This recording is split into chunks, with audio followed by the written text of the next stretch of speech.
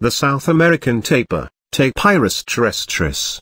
Brazilian tapir, from the Tupi tapira, lowland tapir or, in Portuguese, anta, is one of 5 species in the tapir family, along with the mountain tapir, the Malayan tapir, the Baird's tapir, and the Cabamani tapir. The lowland tapir is the largest surviving native terrestrial mammal in the Amazon.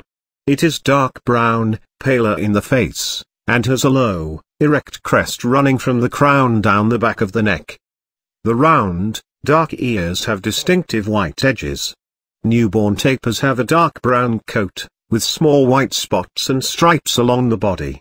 The South American tapir can attain a body length of 1.8 to 2.5 meters, 5.9 to 8.2 feet, with a 5 to 10 centimeters, 2.0 to 3.9 in, short stubby tail and an average weight around 225 kilograms, 496 pounds.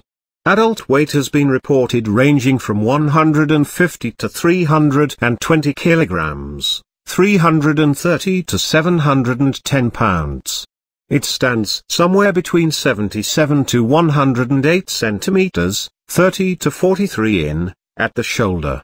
The South American tapir can be found near water in the Amazon rainforest and river basin in South America, east of the Andes. Its range stretches from Venezuela, Colombia, and the Guianas in the north to Brazil, Argentina, and Paraguay in the south.